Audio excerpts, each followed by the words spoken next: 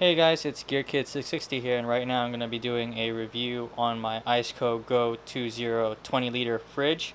I would classify it under a small fridge freezer variety, which is roughly between 11 to 20 liters range. What comes inside the box is basically the fridge freezer, a divider, 12-volt plug, and also an AC adapter right here, AC brick for if you want to power it indoors, 120 wise.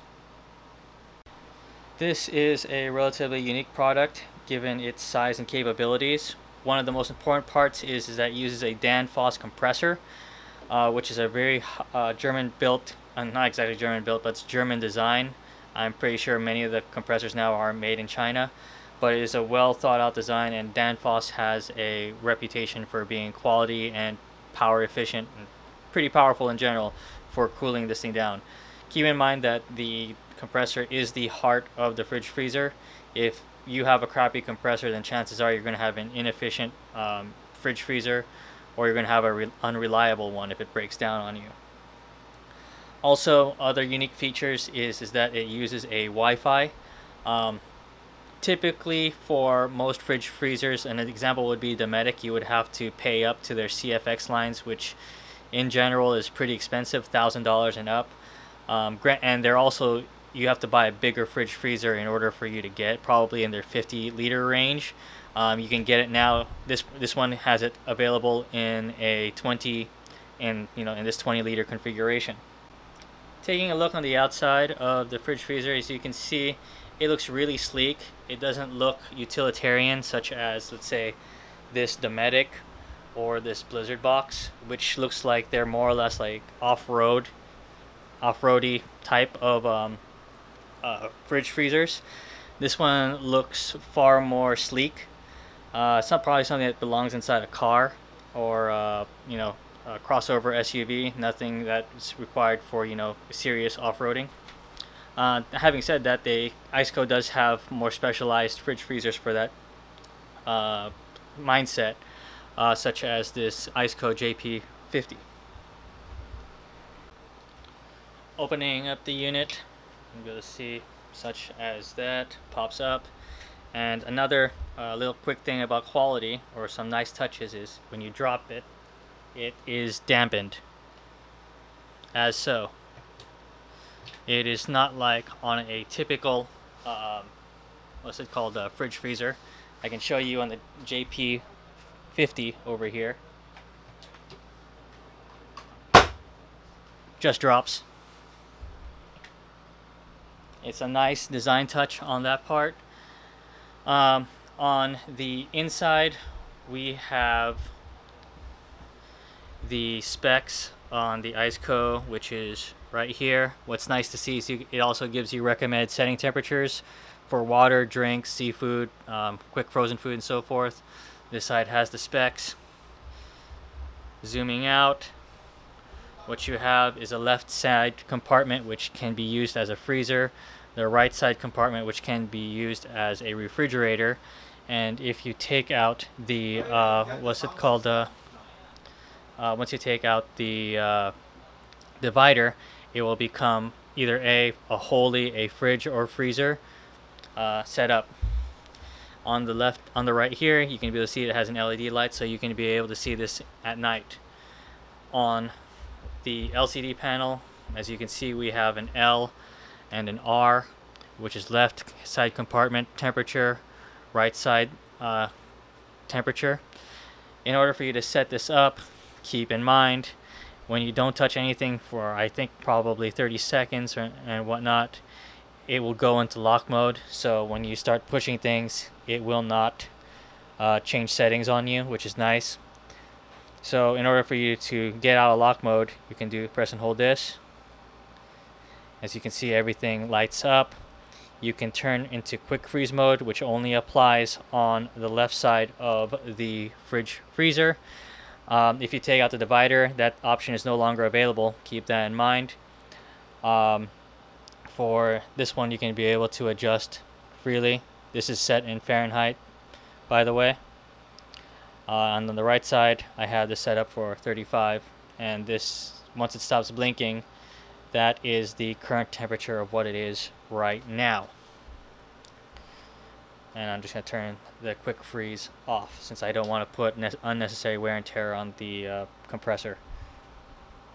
Obviously, when you want to use the quick freeze is if you left this one, if you didn't pre-cool the fridge freezer and you need to put popsicles or ice cream on this side of the fridge freezer, you need to quick freeze it. So once you stick it in, turn this one on and put on the quick freeze freezer. That way it doesn't melt on you. In order to figure out what kind of capacity, a better reference for capacity, as I put 2 of these frozen shakes in here. This is, I believe, 20 ounces. On this side we have 14 regular sized water bottles. So mix and match. This is just a reference. You probably might, put, I think in terms of ice cream, you can be able to put down easily your little small Haagen-Dazs packs. I think you'd fit 4 in here, or you can be able to put in those ice cream popsicles, probably 2 of those thin boxes inside here as well. And obviously you have more leverage, more coverage on this side if you want to use for refrigerator. Now, as you can see here, we have this divider. It is smart enough to, once you remove this divider, you will only have one temperature setting, since obviously it cannot control separately once you remove the divider. There we go. As you see, it only goes back to 41 degrees. And as you can see, you have more space, but obviously you lose the functionality. Either A, this fridge freezer will only become a fridge, or only a freezer. Putting it back in, it's smart enough to know. There you go, see, 1841. One of the unique aspects of this fridge freezer is it does come with an app. Typically on higher end units such as Dometic, you have to purchase their high end fridge freezers such as the CFX line, which usually starts around 1,000 or comes close to 1,000. And it usually has to be 35 liters or quarts and up. This one is a 20-quart fridge freezer, and I'll demonstrate that right now. So I don't have something as clean as a screenshot, but if you take a look here, it has the car fridge app. You pop it open, you click the device. As you can see here, this matches up. 1642. This is your current voltage, battery level. It should be high battery level since obviously I am using the 120 volt AC adapter that comes with right now, so you're running on 120. You can be able to shut off and on. There's your on and off. Turn it on again. You can press here, you can do settings. On the left side you can be able to adjust the temperature. And also, if you want to turn on the boost mode, such as here, as you can see it turned blue, you can turn it off, and it does these changes real time. Temperature conversions, battery protection. I put this typically on low. Keep in mind I have a secondary battery. I don't always, although this has a battery protection on board, I would not want to do this on the what's it called, on your primary battery. I would always recommend a secondary battery. When it comes to battery protection, I'll list out the voltage requirements on this side of the screen, and you can be able to stop.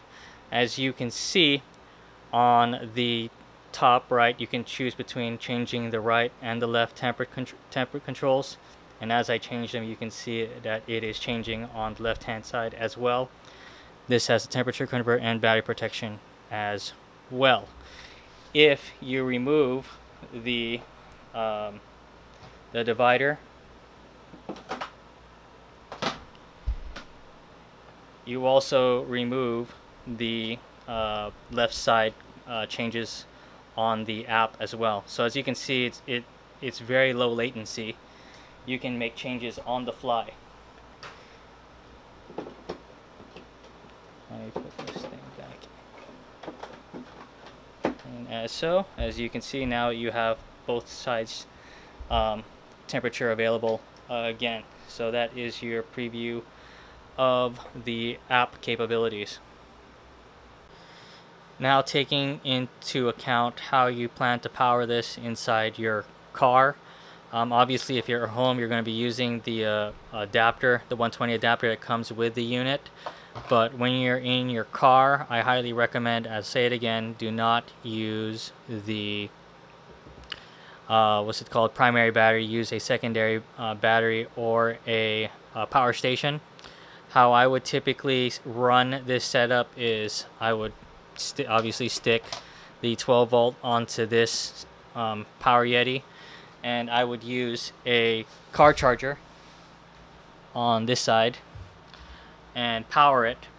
That way, as the refrigerator is turned on, it would be constantly charging, and once you kill the power on your car, it would stop charging, but your fridge freezer would still continue to work.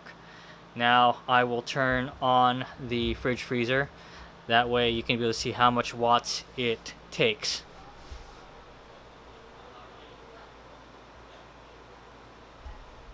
There we go.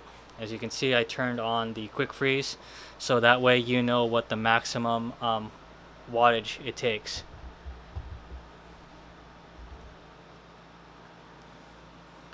Right now it says 2. Obviously it will kick it up once the compressor turns on. 38, 36. So you're roughly going to get from 30 to 40 watts when the compressor kicks on this unit. Obviously, once it reaches the temperature, it would go back down, the output would go back down to 0. And then as the temperature rises in the freezer again, it would turn back on. Okay, now looking at the side of the unit, you can see we have the 12 volt wire going to goal 0. I'm showing you this view just so you can be able to see there is a 15 amp fuse right there. So if you ever plan to, when you go to a long trip, make sure you always have a few fuses just in case if that ever pops. As for the 6 months that I've owned this, I've never had that fuse pop, but it's always good to have peace of mind on that. The next thing is, you can see here it has these ventilation holes for the compressor to breathe. Keep in mind that you need 2 to 3 inches of clearance, so wherever you put this fridge freezer, you have to have that clearance on the sides and on the back. Next, you see the handles, which is fairly straightforward. Anybody can easily carry this thing by themselves, even when loaded. Now keep in mind, the sucky thing about these handles is that they're just meant for carrying. They're not meant for strapping down. There isn't really a nice way of strapping this fridge freezer down. Probably you need to get a bigger box or whatever, and you strap a box, put this thing inside the box, cut holes for the ventilation holes. But for all the other fridge freezers that I own, as you can see here, they have some kind of handle that you can strap down if you're going to go on a long road trip, or if there's bumps on that trip. This is a crappy handle. This is a good handle, and this is a good handle too on the Iceco GO20. So one of the downsides is there is no nice way of strapping this thing down. So you're gonna have to think of a way to, obviously you have to load it that way it less likely to flip over, or you're gonna have to put stuff around it which doesn't cover these holes. That way it kind of cinches it into place. It doesn't flip over or do any of those things. In conclusion, who do I recommend this fridge freezer for? I recommend them for light duty use, for a road trip, in the back of a crossover SUV or a car. Obviously, keep in mind, I would recommend a secondary battery, because you do not want to put all your faith in your primary battery of your car. Just leave that strictly for starting and your other accessories. Do not put a fridge freezer or any other higher drain device on it. I would not recommend this for off-road for obvious reasons. There's no way to strap this thing down. You're going to be forced of cinching it, and let's face it, this thing doesn't look like it can withstand the rigors of off-roading, while this one there, this Iceco JP50 can, just the way that the plastics are that it's designed for. This is primarily for crossover SUVs and small cars or vans. I would recommend this for short and medium-sized trips. Obviously, if you want to have something with freezer, you want to have like, you know, your ice pop or whatever, and you need your water and juices. Perfect. If you're kind of like drive far, like for me, I like going to Ventura to get fish. Typically, and also you go to Costco and let's say a Sam's Club with those huge, you know, packs of meat and pork, those value packs. I would recommend a bigger fridge freezer since those things can handle that. This thing can't really handle a pack. Well, actually, let's try this out right now. Here's a value pack of short ribs. As you can see, yeah, it can fit if I wanted it to, but if you have a lot of those, you're gonna be wishing you had a bigger fridge freezer. We'll leave it at that. If you have any questions, just put it down on the bottom and I will try my best to answer it. Thank you very much. Bye.